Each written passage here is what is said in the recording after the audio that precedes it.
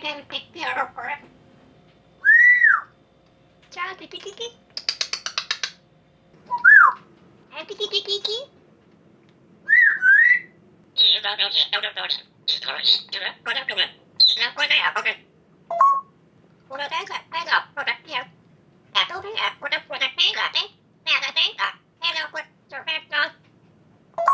Today's episode brought to you in part by Squarespace, website creation and development platform.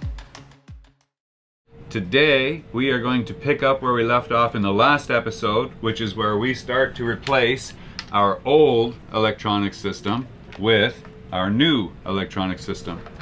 And you'll remember, this is our new AXIOM 9-inch, which is going to be part one of our big jigsaw puzzle that we're going to start installing today. We started last time, but today we're going to continue on, get it hooked up, and start doing a little testing and show you a little bit of how it works. So, stick around, because today, my friends, you're going to learn something. Me too.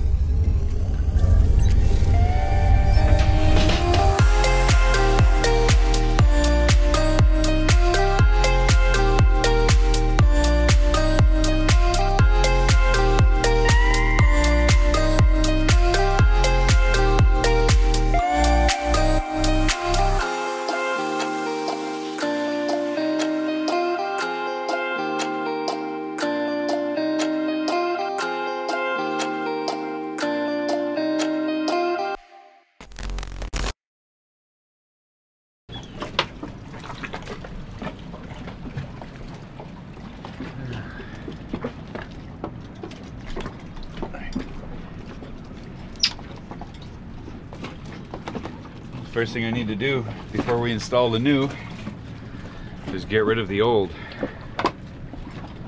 So this is our old Dragonfly system that used to be my backup system, but now we have new backups on our backups. You know I like that. So we remove all the old stuff and make room for new. Okay. Part two, getting rid of the old. Now this is our backbone connection for the Raymarine system. We're not going to use this white cord because now we have a new one that comes with the new system that goes to the adapter for the new AXIOM 9-inch. We are going to use the backbone here to this single end splice. So that's going to stay intact. We're not going to open that. This is just something that joins the AXIOM to over here where the other instruments are. So all the navs, like the weather station and all that kind of stuff, the weather instruments at the masthead, the depth sounder, all of that are all linked through this cable. So that will come next, and we've gotten rid of just about everything here now. Basically getting rid of everything we're not using. And that leaves us just with the power cable that comes from the boat, which is this guy. So that's our 12-volt power source for the whole system over here. So we're just going to splice into this when we're ready and hook up the new display. And getting back to the AXIOM itself, we're going to look on the back, and you're going to see basically we've got 4 big connection points on the back of it. The main one we're looking at today is going to be this one right here. That is the primary connection point for our power hookup. So that's our power and also our interface to our Raymarine network, the basic interface. So that's this cable right here. Now you see this cable has 2 components, okay? We have the power wire itself. So we basically just have a power positive, a negative, and a shield. And then we have this adapter here, and this is for the CTOC connections to the rest of the Raymarine network, being our wind instruments and everything over at the helm station. Now this doesn't plug directly into our network here. You can see in here is a 6-pin. That's a 6-pin connector, okay? This one has a 5-pin, so there's a bit of difference there. But that is why they have this adapter cable available here to interface with any of their systems regardless of age. So this adapter here is 5-pin. This is 6. And connects to the 6-pin right there. So the first thing we're going to do is just connect these 2 pieces together, screw them down, They have watertight gaskets, like O-rings inside and everything. And then this one. But these don't need to go inside? We have to run this inside the cabinet first, but just to show you while it's out here and accessible, this one is just going to plug straight into this connector right there like that. Twist and lock. And that way now it is connected to the CTOC system of the boat. So anything else connected to CTOC can now connect and basically communicate with the AXIOM system. So now we're just going to take this plug and put it right on there. You see it just goes right on like that. Push it down, turn this, twist it, quarter turn and lock it, and that's it. This one is for interfacing to a number of optional transducers you might have for reading your depth, you know, the contour of the bottom, anything like that. There's several different options, but we'll be getting into that at a later date. So for now we close that one up. This one is for interfacing with other MFDs, other displays, things like that you might have on the boat, so you can connect everything together. We're not going to deal with that one right now either. And this one is just specifically for putting a little micro SD card that has some of your programs, your charts, chips, anything like that. Now, the unit also has a built-in chart chip right here. So you can see it's behind this waterproof gasket. It's on the back of the unit, so it's not accessible after if it's installed unless you remove the unit, but you're never going to really change that unless you really move around and change areas. This is a very wide area coverage here for Caribbean, South America, Central America, and everything else. So we're going to cover that in like that and just leave it sealed. But we're still going to connect this, which is a remote card reader, because you see this is something that you open up and it has another card reading slot right there. Nice. Okay, so that is so that you can hook up a secondary chip.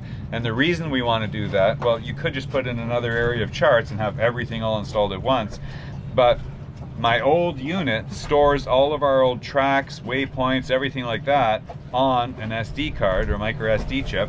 So we can take the one out of this one and put it in here, plug that into here, and then when we bring up the Raymarine display, or sorry, the AXIOM display, it will actually come up with everything still intact, all of my old tracks, charts, everything like that. So it's a nice little addition. So we got this in order to be able to do that. Now again, this is meant to be installed, you know, it could be installed up here or remote location, anywhere you want within 2 meters of the AXIOM display itself. But we're just going to let it hang back here now because we're going to be changing all of this in the near future. So for now, I'm just going to plug it in so that it is plugged in and we'll have access to it. Just like so. And that's it. Quarter turn, it's locked, it's watertight, it's good to go. Great. So that's ready, this is ready. All we need to do now is take these and feed them through here. And these are going. Okay, and then that is going to come around the back side there. Alright, so there's our two cables. I connect. Now you can connect the CTOC cable. Okay. Push it in tight and turn it clockwise until it clicks twice. Okay, good. That's good. Now this is our power cable coming into the table. So the power cable, we just want to double check it first. Now this is an original power cable, so ultimately at some point we're going to want to replace this, but that's not going to be today either. so that's a big job, but that'll be something when we actually replace the table. We'll take this out and put in a new power cable. And this is one of the most important elements of cruising that you're going to want to have on your boat. This is something that, you know, if you're going to service or fix or diagnose anything, you're going to need a good multimeter. And there's lots of good ones on the market. Some of them are very expensive. Like I used to have the Fluke and it's very expensive. It was good. It lasted a long time. But we had to look for something a little bit more budget conscious when we went around this time. And this one I think was about $60 or $70. So far it works really good. It's a clamp-on meter, so you can measure amperage for AC or DC cables just by running the wire, you know, through there and clamping onto it, and it'll tell you how much current is passing through that wire. That's good for checking how much current any of your loads are drawing inside the boat. It's good for checking your alternators. You can clamp right onto the alternator and see how much amperage it's drawing, you know, how much it's charging, make sure that it's doing what it's supposed to be. And it comes with a very good assortment of, you know, leads for different purposes. You are going to find that we're going to have a specific web page set up on our website that is going to be just for all the stuff that we use and recommend on the boat. So that'll be coming up in very near future as well, but hey, we got our hands full right now. There's only so much we can do, but keep an eye out for it. It will be coming. So basically I just switched that to voltage, It's on volts now. We look and it says DC voltage right there. And we'll connect this to negative and this to the positive. And there, you can see we've got 13.03 volts, so we have good live voltage coming through, no resistance, any problems there. So that's good. We need a couple of connectors. We're gonna refresh these connections a little bit. I'm just gonna strip back a little bit of fresh wire just to get rid of, because these got a lot of old gummy electrical tape and stuff on them. Basically, we're just gonna use a couple, not heavy gauge wiring, so we just need some butt connectors, but a little bit heavier than that, so we'll go to the next size. We'll use 1, 2 of these. And you see again, these are the heat shrink type connectors, so once you've crimped them on, you can actually use your heat source and melt that down and it will just seal itself around your wire. And then use this guy, and just like so. And there you see we've got a perfectly clean piece of new wire at our disposal now. So we do the same thing with this one. Good set of crimpers, very important also. And as much pressure as you can put on it is good. So that is our basic connection. So we've got our CTOX system hooked up and our power circuit hooked up. Tighten those down. Okay. Good. And pull this off. Perfect. Now, that's it. Touch of the screen, swipe it to the right, you see the green light turned on. AXIOM. We have power. We're in business. And it seriously was that easy, okay? So that's why I don't want you guys to get intimidated. We're not gonna do everything perfect right now, but we're gonna just walk you through the basic steps of what to look for, how to hook things up, and just plug it in, basically. But the important thing is to make sure you don't mix up your power connections, especially because you can damage things by having the positive and negative reverse. So that's why, you know, I insist this is one of your most important elements, because for us, yes, the wires are black and red the way they're supposed to be. If you've had previous owners on your boat working on stuff and they put blue wires in, or, you know, yellow or some stupid stuff, you don't know what it is, it pays to just check it and make sure what it is before you actually plug it in to your expensive electronic device, because you don't want to damage this right off the start. So yes, we're going to start it up. We got English selection, fishing, saltwater, motor cruising, sailing. So yes, sailing. Minimum safe depth. That's important because obviously we require at least 2 meters or 6 feet. So we'll just set that as our draft for now. We might want to set that to a different thing, like 10 feet or something later, but we can change all that after the fact, I'm sure. So maximum safe height. That's if we need bridge clearance or anything, and our bridge clearance height is basically 65 feet. Not that I expect we're going to need this anytime in the near future, but there has been times I have needed to know whoops, how tall a bridge was if we were going to get under it, because I've done a lot of inland locks and systems like that before. Don't expect to be doing those now. And the the Panama Canal that we're going to be going through, it has some bridges, but they have much more height than 65 feet, so I'm pretty sure we're going to be good there. Minimum safe width. Our beam is 16 feet. Number of freshwater tanks, we have 2. Yes, freshwater 2. Live well tanks, not sure, that's for fishing boats. Well, they want to know this in case you have sensors that monitor the tanks, but we don't have sensors on all these tanks, so programming this stuff in is kind of wasting time for us. We don't need to deal with it. But you can see there's a lot of information that you can program if you want, and if you have all those sensors that are going to be hooked into it. Save and exit.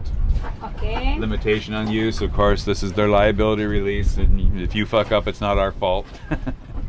So you're not going to get anywhere without pushing OK, we know that. Now start the computer, the screen with everything. Chart, and now this is our main selection. Yeah, radar. So, yeah, we don't have any of this hooked up yet. We don't have, anything other than charts. We have no radar or depth sounder or anything hooked up yet. That's in the future. But for now, we're just on chart. So we're just going to have a look at chart. Yeah, I have the new chip. I forgot to put it in because we just spent a day and a half downloading all the new charts because the internet connection is not exactly fast here. We had like 5 gigabytes of chart updates. So we do have it loaded now. I've got the chip downstairs. I'm going to go grab that and we'll swap it out on the one in the back. Okay. And we pop this open. remove the SD card. This is the new Navionics chip that I just updated all the charts for, so we're going to remove the micro SD. And put this Give me this for the news. in the slot, like so, and close the waterproof gasket. Put that back in its place. And now we restart.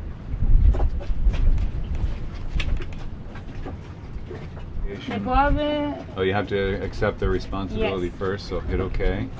Waiting for satellite fix. Let's see. Well, that's a man overboard button, so if somebody falls overboard, one of the most difficult things at sea is to actually find somebody. Even within 10 seconds, if you're not pointing and watching them constantly, you'll never find them again, you know, unless it's a perfectly calm day. And the same thing can happen if you happen at night. You'll never find him unless he's got a flashing beacon on. But if people are trained that as soon as somebody goes overboard, as quickly as possible, you push that button, it locks your position on the display. It memorizes the GPS location, and it immediately charts you a course back to where the man went overboard. Wow. So it tells you how to get back to him. And a lot of times you can have it tied into your navigation system as well, so that if you're sailing along, you can have a GPS beacon that will trigger the whole system when somebody falls over if they fall off the boat. If they hit the water, their life jacket inflates, this little GPS beacon will activate, send a signal to the boat. The boat will go into man overboard procedure. It'll lock the display on his position, and if your engines are running, it will shut the engine down. I mean, you can have it do anything you want. There's some really cool stuff out there. I mean, I don't have that kind of stuff yet or within my capabilities, but we'll be investigating that in the near future because I think it'd be really neat to have that all tied together like that. It's very good for rescue, yeah. Yeah. And now you can see we've got our GPS position is plotted. So now hit chart, and now it takes us to where we are. Let's see what comes up. Change something. Apparently a lot of ocean. It said a half-mile radius, so I don't know. There we go. Oh, it's still just a base chart system. You can see there's our basic map outline, but we've got an issue with our chip, so we're going to have to figure that out next before we go any further. I'll be back.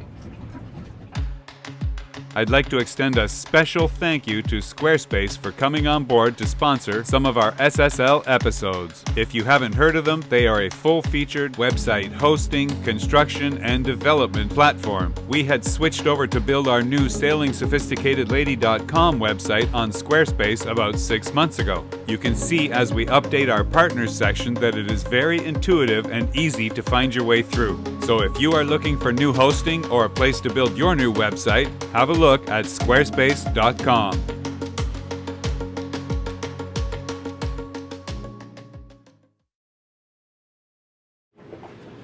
Okay, so we did have a bit of an issue trying to figure out why I couldn't get a chart to read on it, but it turned out it wasn't an issue with the chart cards or anything else. It was just a setting that I didn't know about that is now in the main menu. I found it when I finally went into the manual and said, okay, we need to find out what the problem is. I assumed, like the older units, you would just plug in a chip with the charts and the device would start reading the chip. It would automatically switch over to the new charts. It's not the case with the new units, and what I had to do was go in, because this allows you to customize many different applications for the same charts, so you have to tell it what you want it to read. So if I go into this chart menu here, I open up the chart app, you'll see it's just on the background maps. This is just the one that it's come stock with that are from Raymarine. If I zoom in on our location, you'll see, you know, there's a 5-mile radius, there's no island, there's nothing there. It's because it doesn't have the level of detail that we need for what we're doing here. And if I zoom back out, now you have to go into the settings menu, which is over here, scroll up, and settings icon right there. So I push settings, and the first thing on the settings, you've got layers, depth, cartography is the first setting. You see it's set as the default to the lighthouse charts that come with the Raymarine device. You have to manually switch it over to the ones that you want, because there's several different ones that you could be using that could be plugged in at the same time, and it defaults to the original one until you tell it what you want to see on each app. So, alright, cool. Took me a little while to figure out, but now I got it. So we switch over to the Navionics nautical chart, and there you instantly see there's our full chart now. It shows all the outlines of every single map that it has loaded, and we can now zoom in on our location. And first you see that San Andres is coming up. You also see Providence up there. Yes, Catalina. So we keep zooming in, and there is San Andres. Perfecto. Then we can zoom in further and you see exactly where we are, right up in the anchorage. Yeah, look at Cotton Key and us. Beautiful. So, perfect. So now we got that figured out.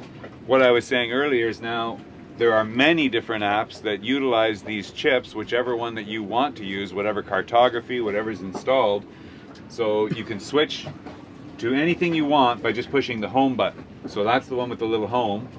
Okay, that brings you back to your main menu all the time. Chart. So you can select, if you just want chart, it takes you back to the chart. If you want dashboard, you can have several different instruments hooked up to it. You take it to this and it will show you RPMs of the engine, you know, gear you're in, oil temperature, all of that. You can have anything hooked up to this thing. It'll communicate with anything you want to hook up on the boat and monitor from the displays. So that's why if you want, you can have multiple of these displays and have them all displaying different things, different pieces of information, and it's all available through touchscreen. So this is if you just want to have sailing instruments. Obviously we have no other instrumentation hooked up to it right now, so everything is just defaulted to no information. But you can switch it to anything you want. There's many different defaults there. So we switch back to home. Same thing here. You've got, if you want to have a chart and the dashboard combined. Chart audio, chart video. Yeah, there's many different combinations, but see, if we go to chart dashboard, now you have a mix of the dashboard and your chart on the side here, but again, you have to go in and tell it which one of the charts you want it to read, because you can have it default to just the lighthouse charts if you have something more extravagant plugged in for them. But yeah, if you guys would like to have more detailed information, a more thorough going through of the menus, how it programs, what is available, what you can do with it, then just let me know in the comments below and I'll look to do something like that. If you have a specific question about this device, how we're going to use it or how it integrates with something else on the boat, by all means, again, just leave a comment down below and we'll have a look. But for now, that is our basic setup. So we are in business here. We'll switch back, hang on, to home screen and just back to chart. And this is where we're going to reside most of the time, right here. There's a lot of different options you can program on the screen for the amount of information level that you want to have available. And I've got it set so that even if you zoom out, it shows you where all the charts are that are programmed in memory. And when you zoom out, that makes it look a little bit busy, but it is with a purpose, because sometimes there's little tiny charts out in the middle, especially in the Pacific and stuff like that, where you wouldn't normally know that there's even an island there or a reef or anything, but if you have the chart outlines on, you can see, just like this little one right here. You see that? That's a little tiny island that doesn't exist on the chart by its own. Yeah, and that's Malpelo. It's very famous for that. And we've heard a lot about this little island. It's owned by Colombia in the Pacific. So how cool is that? That might be someplace we want to check out. Oh, I don't know. It's full of hammer shark. Hammer shark? Yeah. Well, so is Galapagos. They're famous for there. Yeah, it's better. But the same because it's a desert island. It's only famous for the dive. Yeah. They stop in this area and for a few days. But is it a safe anchorage or is it a rough anchorage? Like, is it a good place for overnight? With this, you need to ask to Jersey Jeff. Jersey Jeff. Oh, he's been to Malpelo? Yeah. Oh, okay. All right. Well, I guess you got a question coming, Jersey Jeff. So feel free to answer. But on that, yeah. Any other questions you guys have, let us know, and we'll see what we can do. For that, I think we will leave it, and we will see you in the next episode because we got some more stuff coming up that we'll talk about then. So have a good night, guys, and over and out.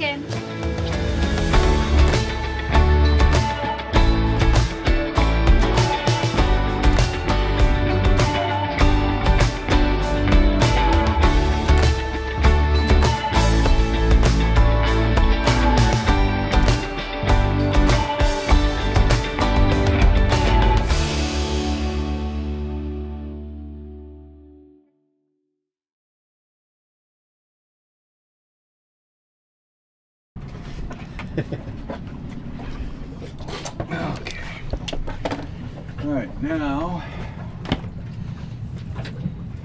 in getting back to the AXIOM itself, we're going to look on the back, and you're going to see basically we've got 4 big connection points on the back of it, okay?